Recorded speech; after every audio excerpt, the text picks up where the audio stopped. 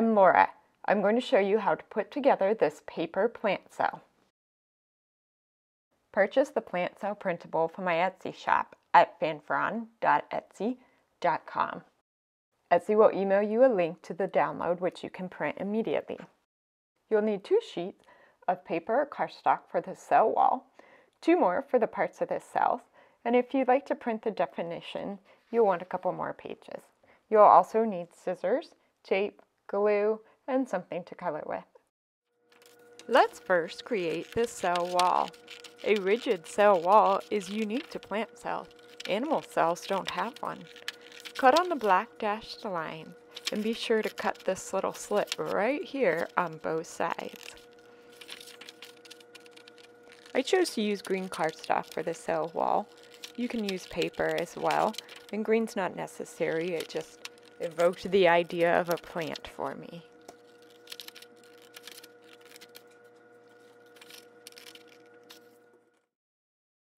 Start by folding in on the gray dotted lines closest to the center rectangle.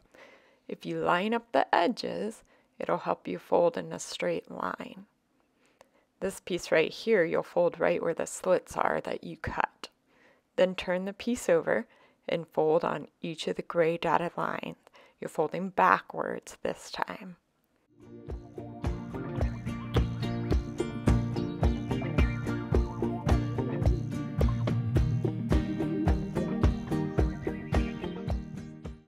Let's use glue and tape to put this together.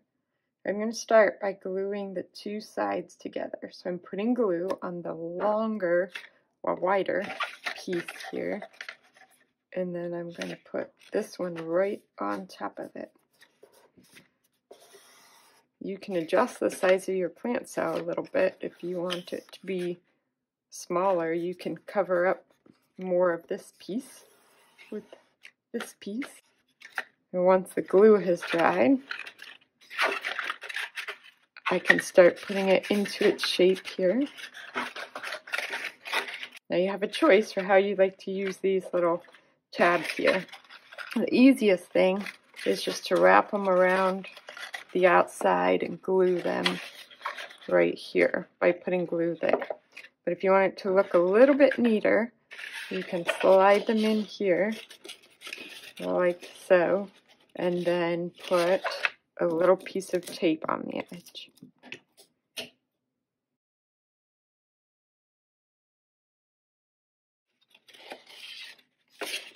Do that for all 4 corners.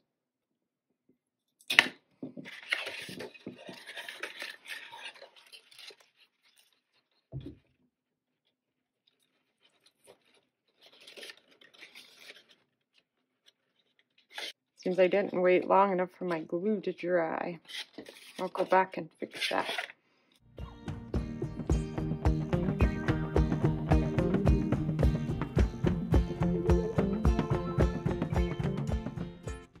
The last thing you're going to do is either glue or tape these flaps down. They're just going to help your cell keep its shape a little bit better. Now let's color the organelles, the parts inside of the cell. I've turned the page upside down. Because of the way you're going to fold them, this is right side up for the picture, though not the words. I'm coloring the chloroplasts. They conduct photosynthesis using a green pigment called chlorophyll. So I'm making sure that those are green. Many other parts of the cell aren't actually colored. Scientists use special dyes to see them under the microscope. So I'm going to pretend that mine are dyed and color them lots of fun bright colors so that I can see them better. Be sure to write your name on the title. You may want to color code your nucleus. Use the same color marker that you use to color each portion and underline the name for it, or put a dot next to it. Aside from the title, the items on this page are bonus items.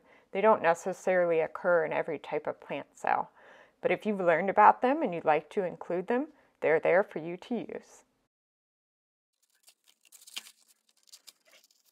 Cut out the parts of the cell by cutting on the black dashed lines. When you get to the items that are hooked together in their pictures, go ahead and just cut on the outside. We'll fold them first and then cut them apart. Fold backward on each of the gray dotted lines.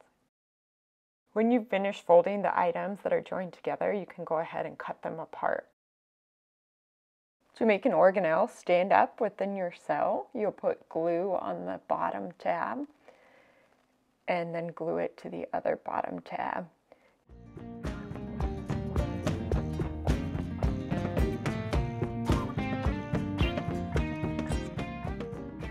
You might find that pushing a marker or scissors in will help you press the two tabs together.